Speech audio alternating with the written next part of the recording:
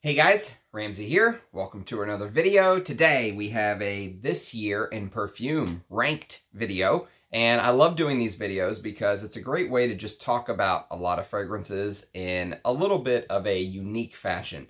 So we've got a fun video, I think. I actually am surprised by how many fragrances I have from the year 1993. There are actually 18 full bottles that we're going to discuss ranked in this video, so that should be fun. But first, before we do that, as always, we are going to do our customary scent of the day.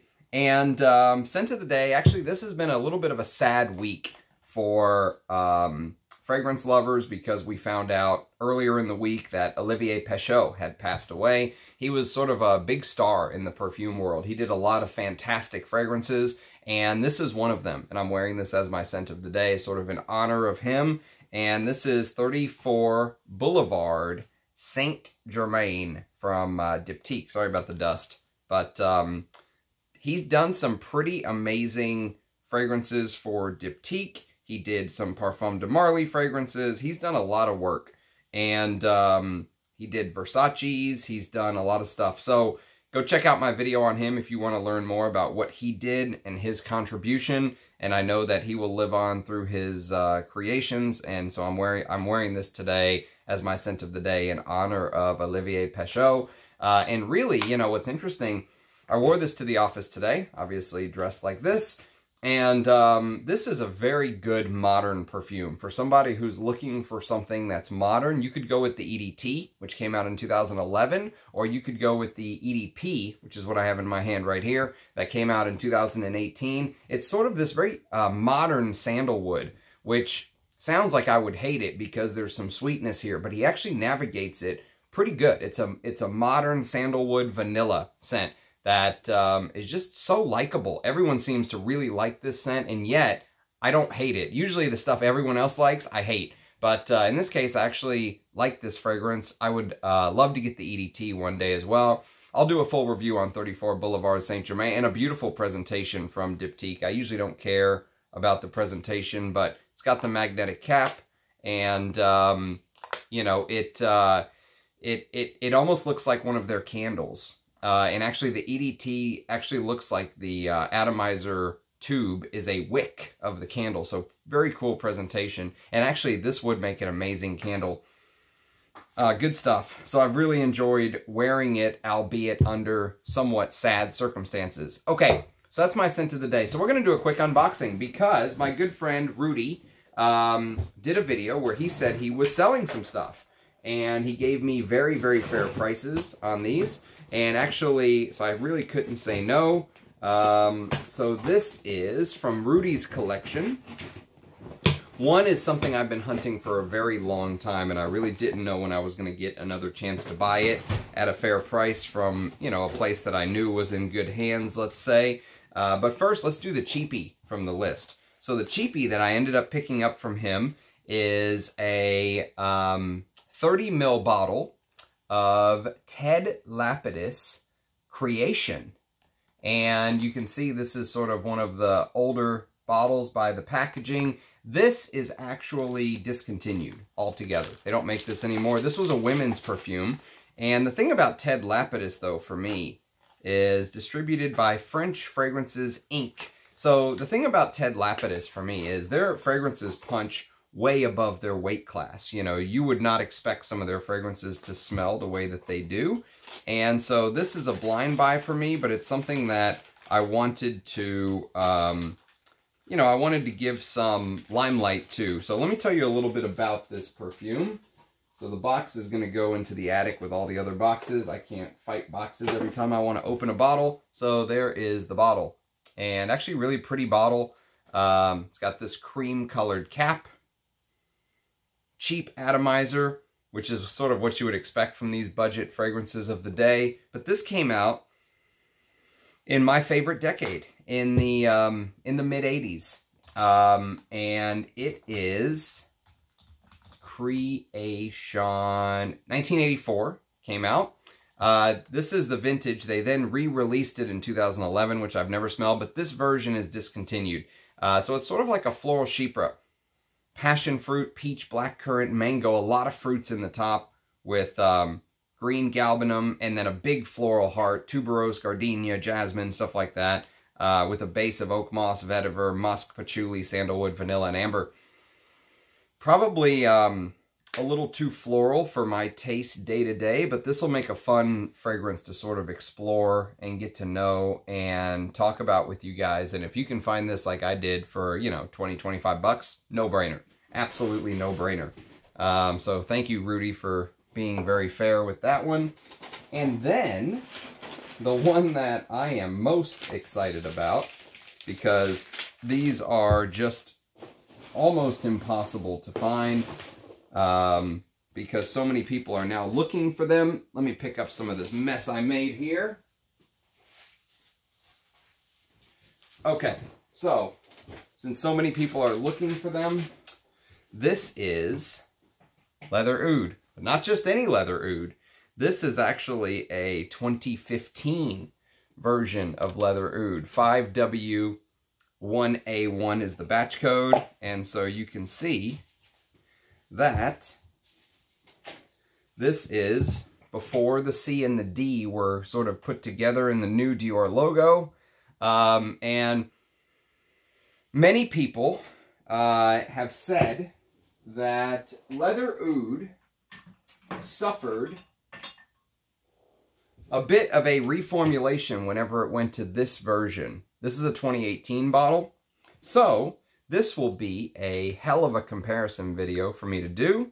I can do the vintage pre-Givenchy reformulation versus the new Givenchy reformulation, because for those of you that don't know, basically what LVMH implored Givenchy to do, one of the reasons that they paid him was that they really wanted him to save Dior money. That was the big thing. LVMH is always about saving money, right? And so what they did is they actually had them reformulate their own fragrances. So they used a GCMS machine and tried to sort of cut the oil houses out of the equation, so they didn't have to give royalties to Maine or Takasago, Givaudan, whoever it was.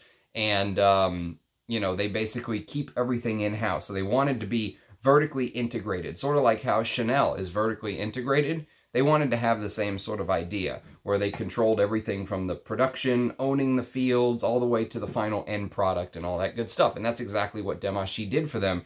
And whenever he did the reformulation, there are people that say that it changed. The scent changed on some of these privets. It's not the same. You want to go for the older one. Now, I must confess, I really like this version of leather oud. So I may just be in a situation where I now have a backup, or if there really is that big of a difference, I may just keep the 2015 bottle and sell this off to somebody one day. But we'll see about that. But thank you, Rudy, for being fair and finding this for me. Can't wait to sort of get to know it and do this comparison video for you guys. Okay, so that is the big buy from my good friend Rudy. So you'll go up in the attic, leather oud box. You'll go over here. Okay, so we've done scent of the day. We did the unboxing. Let's get into this this year in perfume episode from 1993. 1993 is an interesting year because you would think that it's a year that I just would not really be as interested in, but in reality, it falls more into the end of the 80s, early 90s for me than it does the aquatic wave, which is coming. The aquatic wave is coming very, very soon to wash everything away. And, but I still have 18 fragrances from 1993. So let's talk a little bit about some history in 1993, some things that happened. So setting the mood, if you will, for this video. So Czechoslovakia officially splits into the Czech Republic and Slovakia in early 1993. And there was some of the bigger news. Obviously, Bill Clinton was sworn into office. That was the year the Dallas Cowboys beat the Buffalo Bills 52-17. Just an insane butchering of the Bills that day. Janet Reno becomes the first female U.S. Attorney General. Groundhog Day came out. Bill Murray and his brilliant movie Groundhog Day came out in February of 1993.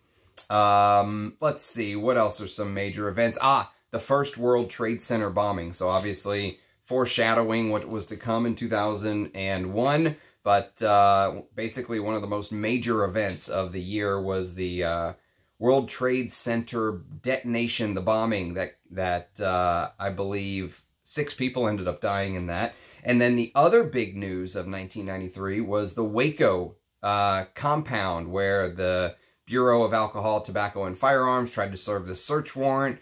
It was a religious branch sect of the Branch Davidians, and a gunfire broke out, and of course, a 51-day siege ended up happening. Let's see, what else happened? I'm trying to skip over the small stuff. Let's see. So usually I have like a high-level sort of overview, but I pulled up something that was really, really detailed here. And I don't want to go into super detail, but apparently there's a big space shuttle mission. And, oh,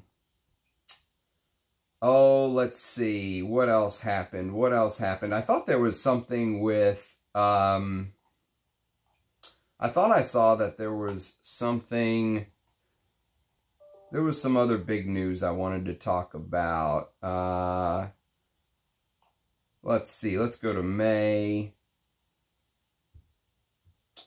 Well, we may have to skip it. I'm not seeing it, and I don't want to read each little one of these. This is a really detailed list of things that happened in 1993.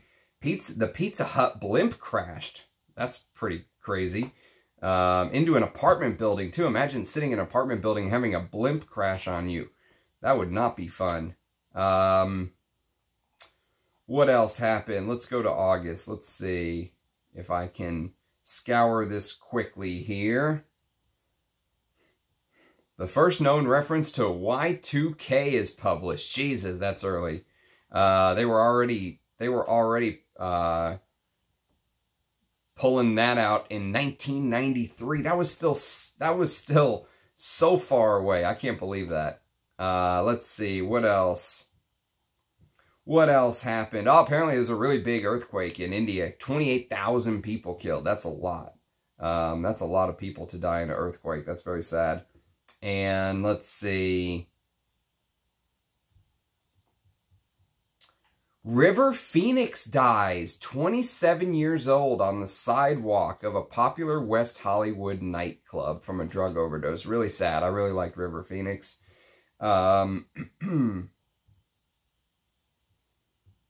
Snoop Dogg releases Doggy Style. Schindler's List came out that year. President Clinton signs the Brady Handgun Violence Prevention Act.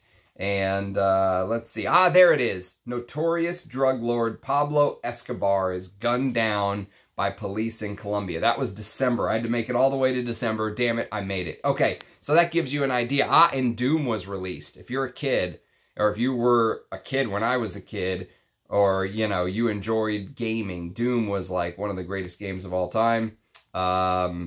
First-person PC shooter video game Doom released in 1993. Okay, so that sets the scene of what was going on in 1993. So let's get into these fragrances. Again, when I rank these, I'm ranking these from, you know, my personal favorites to wear, all the way from, you know, I'm not saying number 1 is objectively a better fragrance than number 18 or anything like that. These are just a fun way to talk about a lot of fragrances in a style that's a little different from what you see in the usual top 10s. And one thing I should mention, though, is as large as my collection is, there's still a lot of fragrances that are on the wish list that I just don't own or I've never smelled before. For example, Guerlain's Jardins de Bagatelle. Bagatelle I've never smelled before. L'Artisan's Voleur de Roses, never smelled before. Mûr et Musc Extreme by L'Artisan, I've never smelled before. So there's still a lot of fragrances on the to sniff list that I just have never smelled before. Serge Lutens Rose de Nuit, that's supposedly one of the greatest rose fragrances. Never smelled that one, don't have it in the collection. Must de Cartier 2 by Cartier, I've never smelled before. So just keep that in mind. This is just a snapshot of some things from my collection. Okay, so let's get started. Number 18 on the list is a fragrance from the house of Animale. first fragrance on the list from the house, but not the last. And this is actually a women's targeted fragrance, and it's called Animale. Now, I actually made a mistake in buying this because I did not mean to buy this. I meant to purchase the 1987 Chypre from this house, which is still on my wish list. I have not found a bottle yet, but I ended up buying this. And I was disappointed at first when I got it because I really wanted the vintage Chypre from the 80s. This is obviously from 1993. It's more of like a fruity, floral, musk smelling fragrance, but I think it's technically also labeled as a Chypre, but it's much heavier on the freesia, which is a note that the House of Animale really liked using in their compositions back then. So there was this note of freesia and citruses and white florals. It smells like there's some jasmine, but there's also a little bit of floral peach in here. So it's like this floral peachy smell mixed with oak moss in the base. It's actually a really good fragrance. It's not fair that I was so hard on it. I still want the OG from the 80s from this house for women, but that is just on the never-ending wish list. So number 18, Animale for women from 1993. Number 17 is a house, the only fragrance actually in my collection from this house, and it's from the house of Byblos.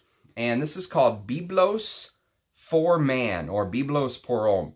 And this particular version of it is discontinued. I think they tried to reissue a version that is different and it just didn't smell the same. But this is a very interesting citrusy scent because most citrus fragrances for me are kind of boring. This one's not. This is a very interesting take on a citrus that was issued before the great aquatic wave, which came a couple years later and sort of washed these type of fragrances away, because this still has one foot planted in the 1980s. You get old school notes like thyme and artemisia, violet leaf, and tarragon. That's a very old school masculine note. I love tarragon. It gives this sort of anisic quality to the composition. It's a very masculine note too, but they did it in a way, obviously they could tell that the winds of change were shifting already in 1993, and so what they did is they made the fragrance fresher, and they added more citruses. So instead of having this aquatic take on freshness, which came in the years coming after this came out in 1993, they added this extra sort of citrusiness, which normally, if you know me, you know those citrusy, heavy, aromatic fragrances just don't really move me. This one's really good, though. It's a good take on it because they kept in this very earthy, herbal, heavy patchouli and woods in the base. So yes, you get the citruses, but you also get that 1 foot in the 80s still with the old school notes like the artemisia, tarragon, stuff like that. There is a little bit of herbal lavender in here as well. But then you also get the old school oak moss and patchouli. It's just a really good way to do sort of a spicy, citrusy composition. And I'll review this one day, but also no one hypes this up. So if you're looking for sort of a summer banger that no one else is wearing, if you can find these bottles on the cheap, might be worth checking out. That's Byblos pour Homme, or Byblos for Man, at number 17. Number 16. Number 16 on the list is actually another cheapie. So that Byblos pour Homme was a very cheap fragrance. I think I paid less than $20 for that. This one, I paid about $7 a bottle. And I ended up getting like 4 bottles because they were so cheap. And this is actually the Cosmere version of a Guy Laroche fragrance. If you've seen the Drakkar Noir or Drakkar bottles, you've seen these bottles before. And you can see that it almost looks like a aquatic looking bottle. And it almost looks like there's this icy water, right, going all over the bottle. Very cool presentation. And the fragrance itself is a very interesting take on an aquatic. Again, this is an aquatic fragrance. It's labeled as an aquatic fragrance. It has this sea salt-like smell. But this is done almost in a similar, almost like a similar fashion to something like New West by Aramis. So if you remember how they made New West, it wasn't just aquatic. There were all these other heavier notes in there as well. If you've ever smelled vintage bottles of Arolfa by Creed, same thing. You know, it's not just an aquatic fragrance, even though the marketing is sailboats and freshness and all this stuff. There's all these other things in there, right? That's exactly how this fragrance is. It's an aquatic fresh fragrance on one hand, but on the other hand, there's heavier notes. So you get things like galbanum, artemisia. There's this fennel-like smell in here. There's pimento. There is thyme. So again, it's very herbal. And in the base, you have this cypress note, which has this medicinal, almost healing property to me. I love cypress in fragrances, and I really wish they used more of it. There's moss, there's oak moss, there's sandalwood, and there's patchouli. And so you can see that even though this is a fresh aquatic fragrance, it's done, you know, when we look back on it in 2023, everything back then feels like sort of a vintage style fragrance, if you will. But when I think of aquatics, I really think there's two big line in the sands that were done. The early aquatics, where they still implemented those sort of traditionally old school masculine notes, and then the newer age aquatics, where it really is focusing on smelling like a marine, salty, marine, oceanic-like smell, and they leave all of the heavy stuff out. You don't get the patchouli or the woods or the violet leaf or the artemisia or the fennel or, you know, the thyme or all of this stuff, right? You don't get any of that stuff. Here you do. You get the bay leaf, you get the pepper, you get the galbanum, and it's just, it makes the, for me, as someone who is not a lover of aquatic fragrances, these are the type of aquatics that I think are really underrated. And because of the way that the composition is made, there's a little bit of mint, and the bay leaf, which has a green facet to it, the galbanum, which has a green facet to it, the mint, which has a green facet to it, the artemisia, which has a green facet to it, and the oak moss in the base, all of those notes sort of play with this very green feel to the fragrance. So people, when they smell this for the first time normally, most people are taken aback by how green it smells, because there is that sea salty, aldehydic, you know, oceanic, almost ozonic. I would say there's more of an ozonic vibe in this than a true old school, you know, like, or, you know, for here, it would be like more of a modern aquatic for what was coming, things like Aqua de Jo. But what's interesting about it is all of the other stuff you get around it. So yeah, Guy Laroche Horizon, especially if you can find these older Cosmere bottles for cheap because no one wants them, like I did, $7, you just can't go wrong. So Horizon by Guy Laroche at number 16. Number 15. Number 15 is another discontinued fragrance. So we basically have had 4 discontinued fragrances to start. Everything we've talked about so far is discontinued, and that trend is unfortunately going to continue here. But this is Insensé by Givenchy at number 15. And Insensé by Givenchy, to me, is Givenchy's attempt at making a modern, floral-heavy masculine. And this fragrance has one problem. And the problem is that it reminds me of a fragrance that came out all the way back in 1979 called Nino Cerruti Pour Homme.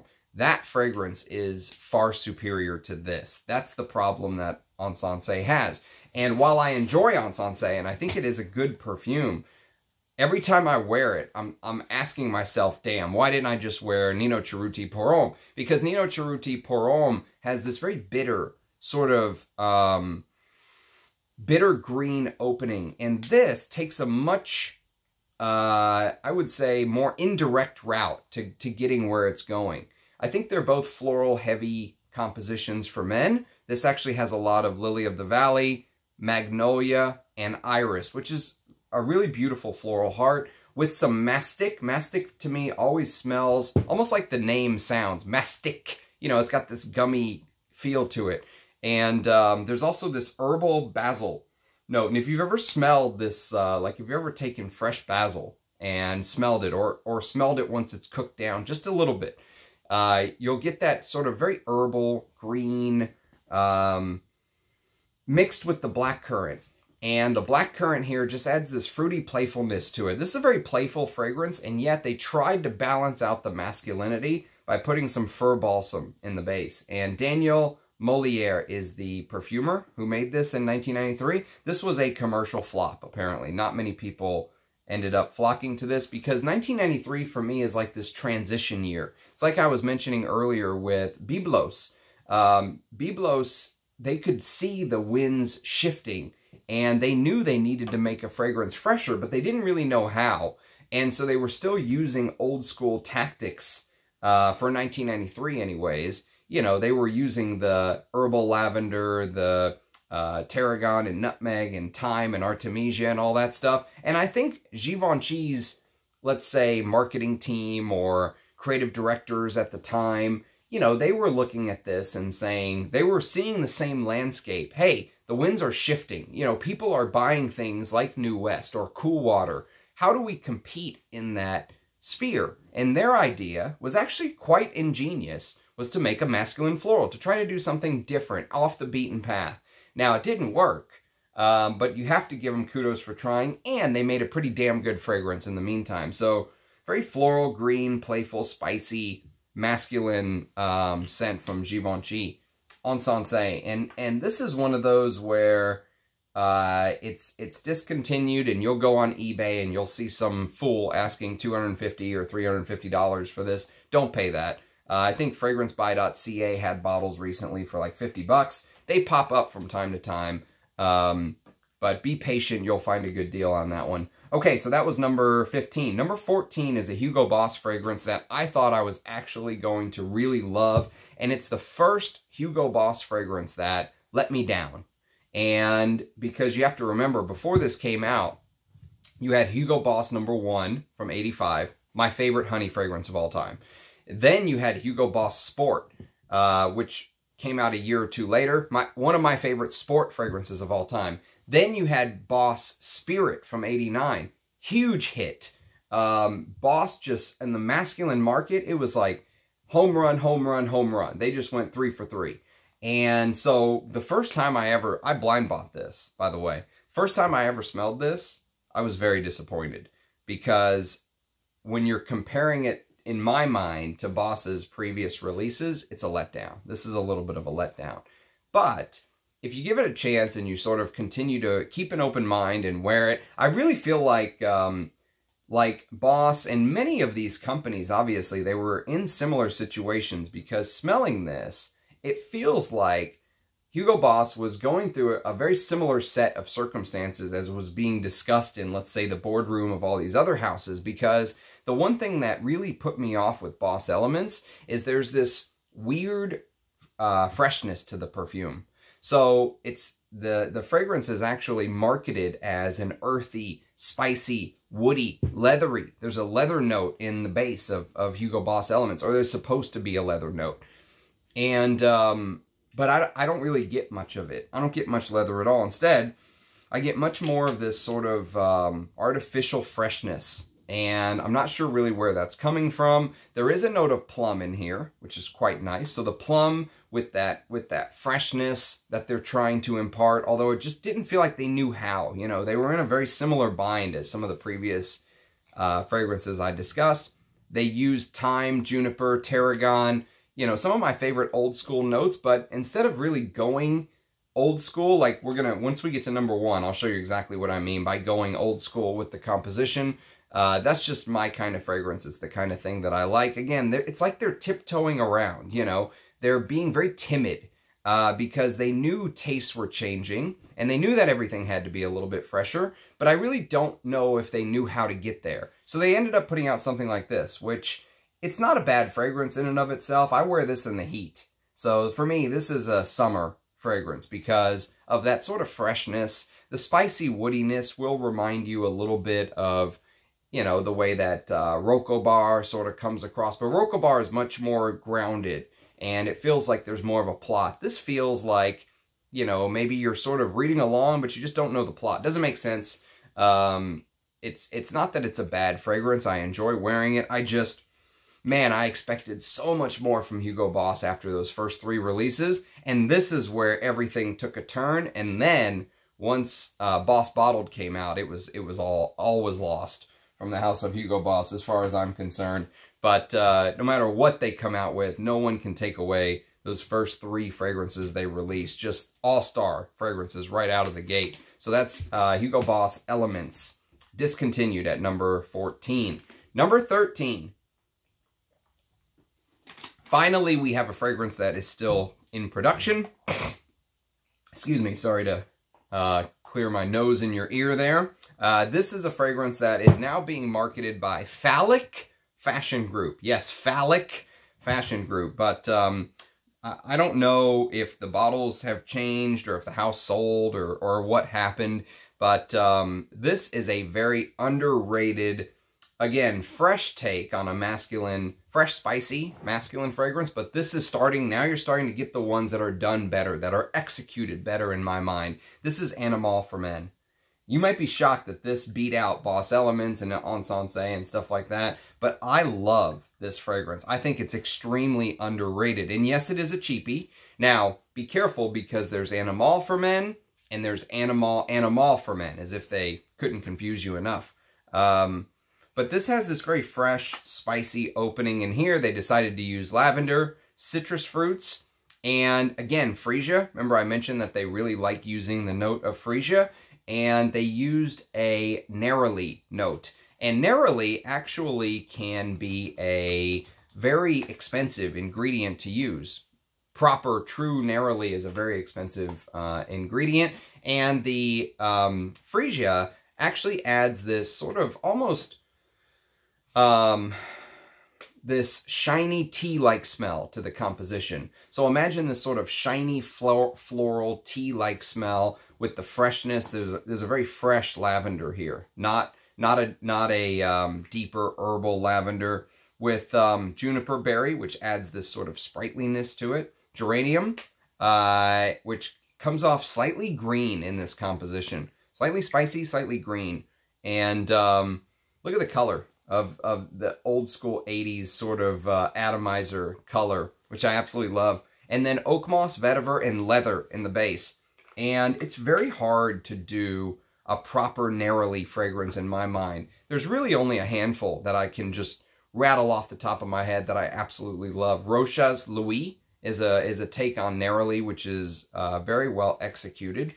And you know, there's a handful of neroli fragrances. Dunhill Icon is a beautiful take on neroli. And actually, I would put this in the list. Even though this is a cheapie, some neroli fragrances can come across as having this almost like laundry mat feel, which you would expect from a cheap fragrance like this. You would expect this to be one of the fragrances that comes across as this cheap laundry detergent-like smell. It doesn't. It actually smells really high quality to me. And now, to be fair, I don't know what the Phallic Fashion Group bottles look like. I don't know if they changed the distributed name by, but mine says Animale Group Perfume, so I don't know if the house ended up selling. I know for the longest time, they were like a holdout. While everyone else was selling their brands to LVMH and Estee Lauder and L'Oreal and all this stuff, they just kept sort of pumping out their bottles that they were doing.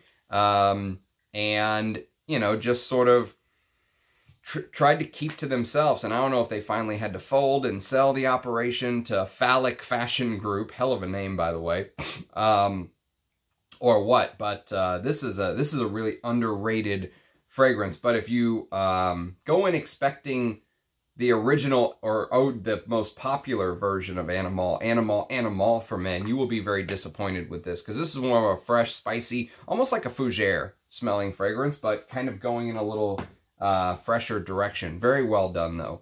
And then, at number 12, we've got a Gerard Anthony, a true master perfumer, and, you know, a perfumer who really has my respect. I really pay close attention when I know Gerard Anthony has worked on something, between Azzaro Pour Homme, Akitos, and Balenciaga Pour Homme. And this is a fragrance that, in 1993, maybe the biggest hole in my collection that you're going to notice is there's no Platinum Egoiste.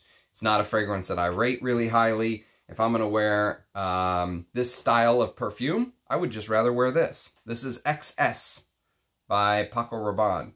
And this is what the original packaging of XS looks like. Now, the new ones, they sort of made the bottles stubbier and it still sort of kept this metallic feel. And it's interesting if you really think about, and the original bottles had this almost Zippo lighter like opening. And this is a tester bottle, thanks to the great Amouage.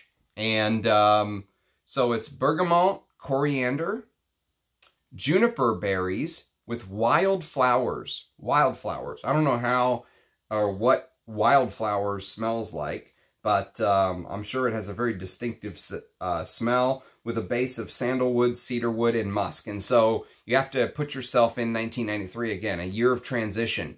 And in 1993, Chanel decided to try to salvage what was left of the name Egoiste, because the original Egoiste was a flop. First, they put out Bois Noir. They thought it sold well enough. They put out a huge Blitz ad campaign, which in the Ghost Perfumer book, Gabe Oppenheim actually says that Chanel spent $50 million on the Egoiste ad campaign. You know, the one where the women are opening up the blinds and yelling, "Egoiste, Egoiste," which basically means, like, you egotistical asshole sort of thing.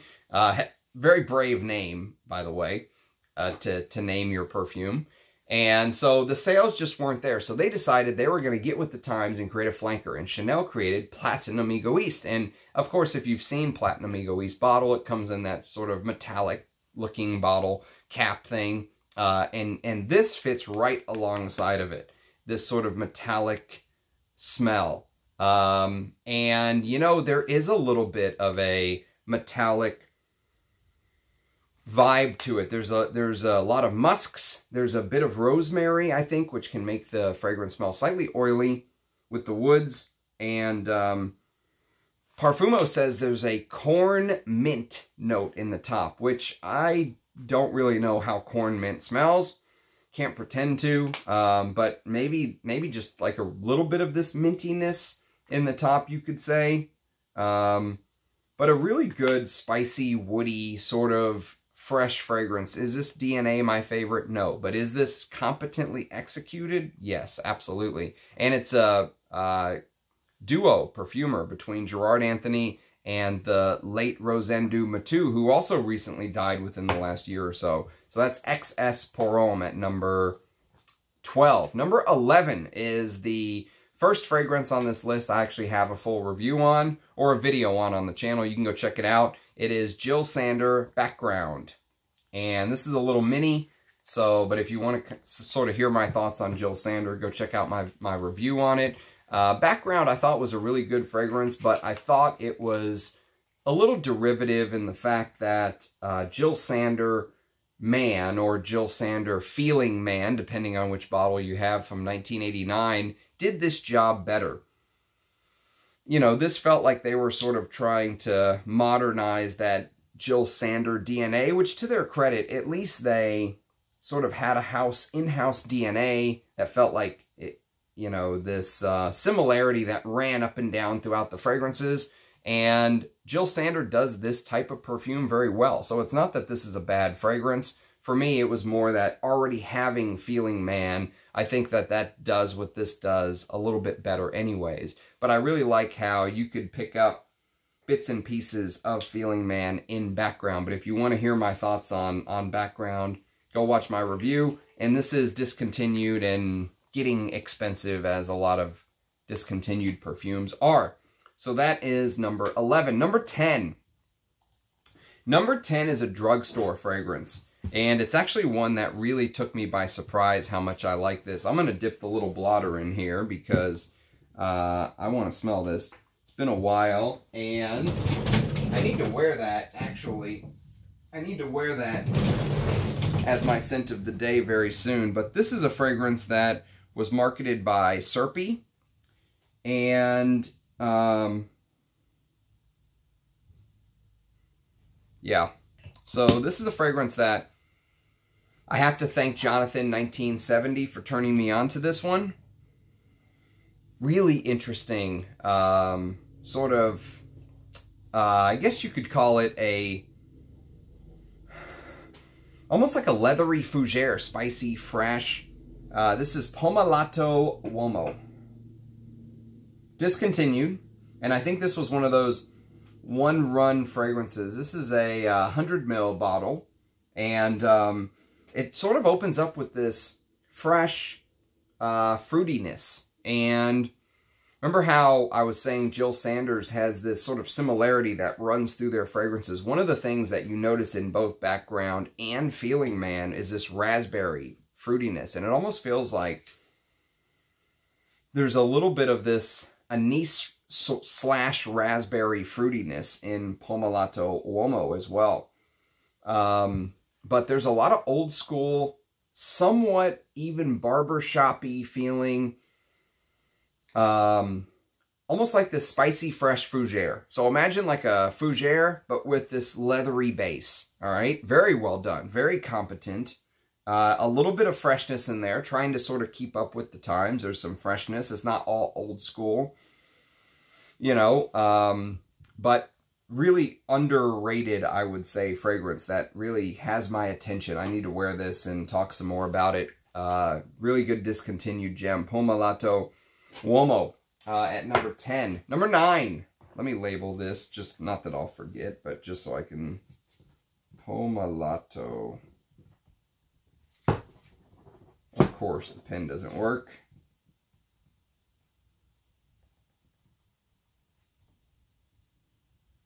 Pomellato Uomo. Yeah, really good. Especially if you like those old school type fougères. Classically done, but with a little bit of a modern twist, I'd recommend Pomellato Uomo.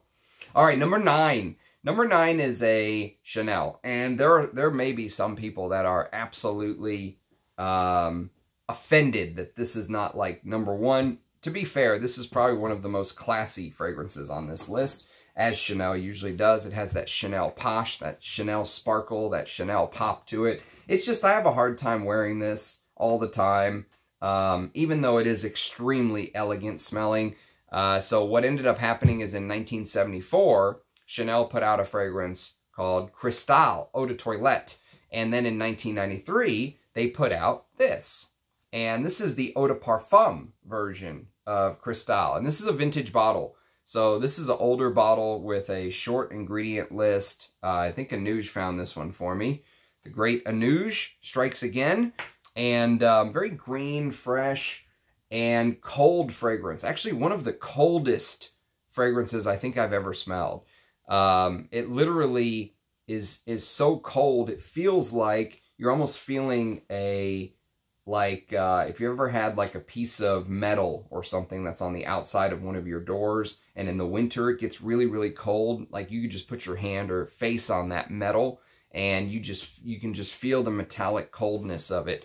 Not that this fragrance is necessarily metallic, although that was sort of a trend at the time, so maybe there is a little bit to that, but just think more of the coldness of it. Somehow there's a little bit of a peach note, and in normal Chanel sort of style, they created this very off-putting, not off-putting, but almost like I'm here and you're here, right? And you stay there because I'm here and I'm the boss, or whatever it is, or, you know, these are for, you know, people that are of a certain social structure, let's say, a certain social class, and it feels like it's a little bit like, you know, you can stand next to me in line at the bank, but do not speak to me, do not ask any questions, my good sir, and, you know, it's a little bit of that. Yes, we're going to get into the Bentley as soon as we get out of line, Mortimer. You know, there's a little bit of this hoity-toity upper-class feel to this fragrance,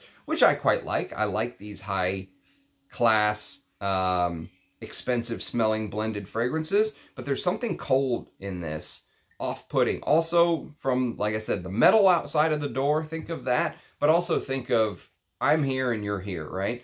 And there's also a little bit of this, almost like stale cigarette smoke in here, which is very interesting. It makes the fragrance interesting. So, and of course, there's that Chanel high-class iris. Beautiful iris in here. Beautiful oak moss and vetiver. Even though this is marketed towards women, completely unisex. I have no problem wearing this, just like I have no problem wearing number 19. But I think it's a beautiful fragrance, and on quality and merits alone, you could say that this could be number 1 for 1993. But for me, this is just number 9, just because there's so many others from this year that I really love wearing. Okay, so we're gonna get into the heart of my 1993 list, the meat and potatoes, if you will. At number 8, it's going to be an Ungaro. And even though I think this is the weakest of the Ungaro Pour L'Homme releases, the more I've worn this, the more I've sort of peeled back some of the layers. Like an onion, you peel back the layers, and your brain sort of starts to wander and think about some things. This is Ungaro Pour L'Homme 3, and the more I've worn this, believe it or not, the more I can compare this to like a old school Chanel, especially the vintage. This is the vintage version, and this one really gives me vibes of almost like the mahogany and this wood smell in here. Like you can feel a little bit of egoist in here. The rose reminds me of the way the rose just sort of hauntingly creeps into Antaeus, right? There's just these little hints to Jacques Polge and Francois Demachy's creation of Ungaro Pour L'Homme 3. Plus that vodka note in the top is just so weird and strange. The weakest of the Pour L'Homme offerings, but still very, very interesting.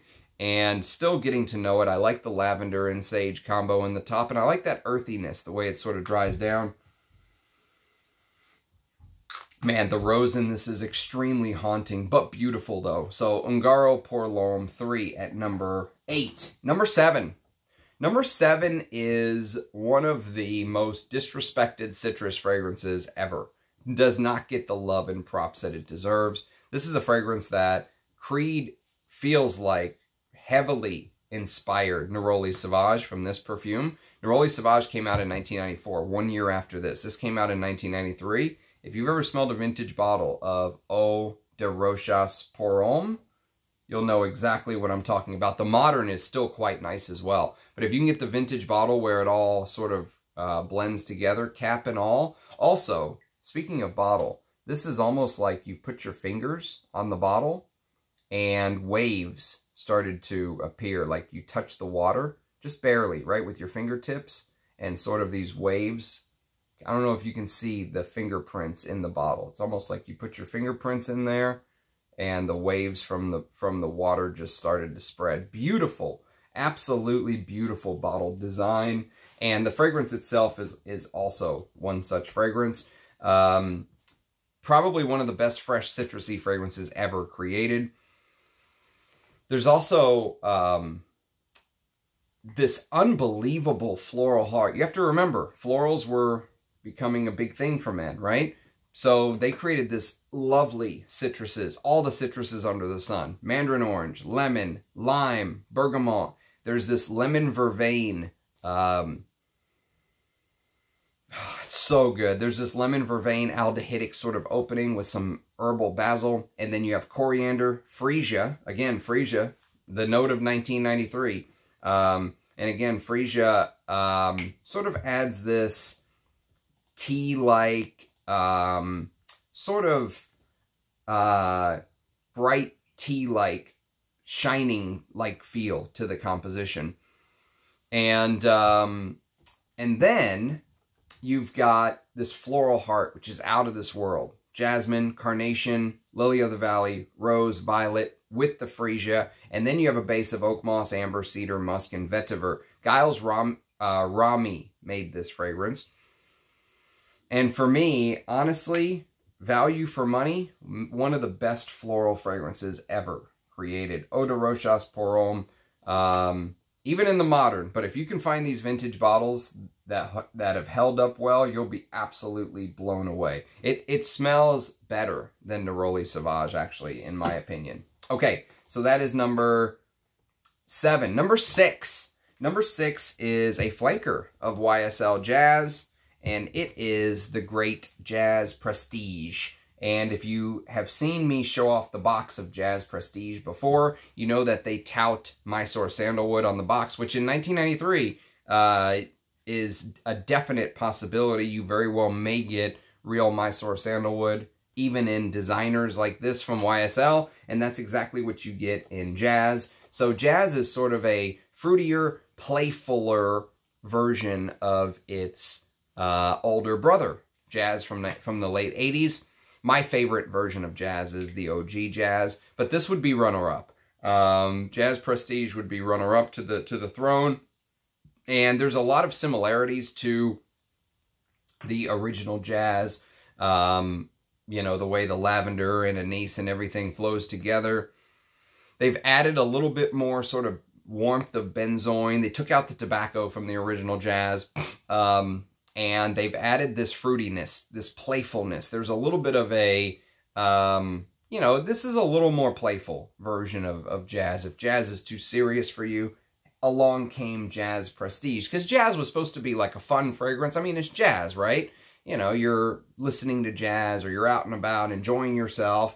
You know, that was the marketing. Guys walking down the street together, hanging out, partying. You know, if you've seen the advertisements for Jazz, and I think even Jazz Prestige, yeah. So the advertisement for Jazz Prestige is like two guys.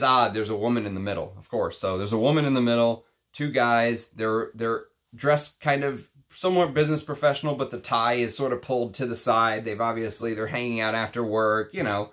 You can see the buildings of the city behind them. That's the marketing of Jazz. It's supposed to be sort of a playful, fun time. And this captures that a little more than the original, even though I really like the original more. Jazz Prestige, and Live Jazz. The whole line is discontinued, but Jazz and Jazz Prestige are worth hunting down, in my opinion. And just a little bit of a weird off-topic trope I'll mention is, if you end up really liking Jazz Prestige, like if you're like, man, this is my favorite of the bunch, check this out. This is Vermeil pour Homme, and it is fantastic. There's similarities to me between these two fragrances, but this is like a $20 fragrance, and this is like a $250 fragrance now, because it's discontinued. Okay, number 5. Number 5 on the list. Oh yeah, that Pomellato Uomo. Oh, it's showing much more of its sort of 80s facet on the blotter. Yeah, it really feels like an 80s fragrance. Love that stuff. What a find that was. Okay. So, next on the list, number 5. Number 5 is an Amouage. And this is Amouage Gold Cologne, or Gentleman's EDT, as they used to call it. So, Gold Cologne, or Gentleman's EDT, came out in 1993. And, so it's sort of like a powdery cologne version of the OG of Amouage Gold, which came out 10 years before this. So to celebrate the 10-year anniversary, Amouage put out Gentleman's Cologne. And it's basically sort of a, like I said, a cologne version of the original. It doesn't have as much of that just powdery grandness. You know, the original from 1983, Gold Man, is like a ballroom fragrance. I mean, it's like, it's literally like, imagine crushing up gold into powder and like throwing it up in the air. And imagine what that smells like as the powder just drifts back down to earth, right? Imagine smelling that. Imagine if that had a smell, that shimmery sort of feel of gold, luxury, opulence, big, huge fragrance. And this tones it down a little bit. This is like, if I wanted to wear gold in the summer, this is what I would wear. I would wear this, because this has more of sort of the oranges and citruses, and the floral, the florals are still there, and you know, the woods and the amber and the Omani frankincense, which is so beautiful, is still here, but it just doesn't feel as rich and opulent and dense, if that makes sense. So number 5, Amouage Gold Cologne, or Gentleman's EDT, same thing. Okay, next on the list is number 4. And number 4 is a true unicorn. Impossible to find. And when you do, the people who are selling it think they're like sitting on a lottery ticket. But if you get a chance to smell this, if you like the fragrances like I like, that have this leathery, spicy tobacco thing, this is a must sniff one time in your life. This is Shiseido's Basara. Now, to confuse things even more, it was originally released as Basara. They then changed the name to Basala. Apparently, in some countries it was hard to say Basara, so they changed it to Basala. And I wish they never discontinued this. Shiseido had some absolutely banging fragrances back in the day. And this is lavender, citruses, blossoms. But the meat and potatoes of this fragrance is the spices, the tobacco. There's almost like this desert, dry spiciness in the background. Imagine, you know how Andy Tower did his L'air du Désert Marocain fragrances, thinking of like flying over the Moroccan desert, right? Imagine Serge Lutens, who was very much inspired by Morocco. Imagine Serge Lutens creating sort of this desert Moroccan landscape, right? And just making it just absolutely bone dry with the tobacco and the leather, sandalwood, and amber. It is out of this world. If you like the way the tobacco is done in something like Michael for Men by Michael Kors, imagine like a more leathery, spicier, almost like a niche version of that. That could be like a designer version, and Basara or Basala could be a niche version of it. It's so good. I mean, it's almost like fiery good. And I think that the bottle was supposed to have this fiery feel to it. Yeah, there were advertisements with like fire in the background and all this stuff. And there's a little bit of that from the spices, but for me, it's really more about that dry desert tobacco, leather, and woods. So good. Easily signature scent worthy. I'll do a review on that one day. So Shiseido's Basara at number 4. Number 3, and that just goes to show you how much I love number 2 and number 1, is this is my number 1 amber fragrance. Number 1 amber. So it doesn't make it number 1 on the 1993 list, but this is my number 1 amber fragrance, and it is Serge Lutens Ambre Sultan. So luckily I've got a couple bottles of this. I never want to be without this. This is my lifelong amber. One of the best ambers I've ever smelled. My favorite amber of all time.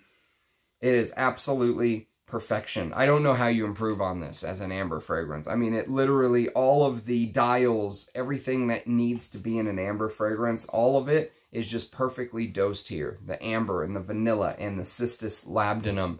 And there's this, almost like this grandmother's spice cabinet feel in the opening. So when you first spray, it's a spicy amber, but the spices feel like there was some love to them, you know, like they sat in not just any cabinet, but your grandmother's cabinet. And you know how some grandmothers have spices that I swear to God have been in there for like 50 years. They just never cleaned it out, right? And the smell just like tattooed itself in the cabinet. So even when you take everything out, you can just smell that smell forever. You're never going to get that smell out of that cabinet. That's what the spiciness in the opening smells like to me. It's so comforting and familiar, and I just absolutely love it. I think it's brilliance when it comes to amber. And that just goes to show how much I love number 2 and number 1, that this ended up being number 3. The best amber fragrance of all time? Yes. But yeah, I could not put this any higher because number 2 and number 1 just eked it out a little bit. But man, if you're an amber lover, Ambre Sultan is a must sniff. Okay, next on the list, number 2. And number 2 is a fragrance that I have a video on my channel. And ended up being a comparison video between the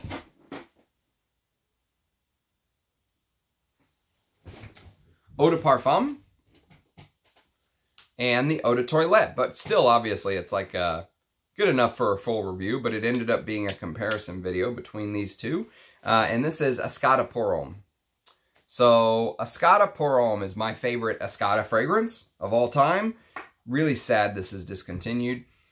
And I would love a big backup bottle of the Eau de Toilette, but hey, I mean, you know, you have to be happy with what you have, and I am very happy to have the juice that I have. I think I actually prefer the Eau de Toilette, but go watch my review if you want to know why. So, Escada pour Homme is a take on this Amber Fougere, is what I'm ending up calling it. It's hard to classify, because it's sort of like a woody oriental Amber Fougere, whatever you want to call it, but, they decided to take that DNA of, you know, so many fragrances that came before that I absolutely love. So think of Ungaro pour L'Homme, #1. Think of Guerlain's Heritage, right? You could even throw in YSL Jazz and some others to the mix. You know, that style that I just love of Amber Fougeres. And they decided to add their own little twist to it. And that twist, in this case, was the note of cognac. So there's a brilliant cognac, liqueur, celebratory-like note in the opening. Imagine just sitting down having just one of the best glasses of cognac in your life. An expensive, brilliant glass. Everything's perfect. The temperature, the taste, the setting, the atmosphere, your mood. And that's what this fragrance feels like to me. It feels like you just closed the big deal. You know, you're the one who hit the winning home run, or whatever analogy you want to make, and it just has that feel to it. And then you enjoy your brilliant glass of cognac. Oh, it's just fantastic. Oh, I love this stuff. Oh, so good. Easily could be a signature scent for me. Escada pour Homme at #2, and that leaves numero uno. So, #1. There's no doubt this was #1 for me, because even though this fragrance was released in 1993, at heart, this is a 1983 fragrance. It just is. That's the DNA of it. It's an animalic fragrance, too. It can compete with the Furios and the Koroses and the Antaises. It really does. It really has no business coming out in 1993. But that's what makes this fragrance so brilliant and beautiful, because the House of Rocco Barocco really said, we don't give a fuck about trends. We're going to go our own way. This is what we want to release, and so we're releasing it. And they did. And it is Joint pour Homme. This is my 50 ml bottle. I also have a 100 ml bottle, thank God, because I never want to be without this scent. This is the Hescana's distributor. There's also another one called P2 or 2P Parfums. I forget which one. Don't worry about distributors. They're both fantastic. This has this... It gets compared to Furio because the bottle colors are similar, but it's got a little bit of Lapidus pour Homme in there. It has a little bit of Koros in there. It opens up very green. It's like imagine like a green version of Koros with lots of mugwort and basil and honey. There's a brilliant note of honey in here. An 80s style honey. So if you like the honey in things like Marbert Man or Hugo Boss #1, or, you know, these 80s honey style fragrances, Lapidus pour Homme, you have to check out Joint pour Homme. It is absolutely stunning. And the civet in the base, the leather, the tobacco, all the notes I love. Just this masculine, just blur of just beauty. I love this stuff. Absolutely me to a T. This is the kind of stuff I love to wear. And, I mean, I wear this. I'll wear this to work. I will wear this out and about. It doesn't matter to me. I think I can pull these type of fragrances off. You do have to have a certain amount of confidence, because this fragrance will wear you if you let it. But I love these animalic, especially that old school honey. It's so, so good. There was just no doubt this was going to be #1. Even with my favorite amber of all time being in here, you know, this still takes the crown for me, because this is my type of perfume. And if you're an animalic perfume lover, check out Joint pour Homme. So that is my ranked 1993 countdown. We did it in about an hour. I appreciate everyone watching. Do leave a comment. Let me know what your favorites are. Let me know what else I should sniff from 1993 I have not smelled before. And look forward to seeing your faces in the comments. Cheers, guys, and I'll catch you next time. Bye-bye.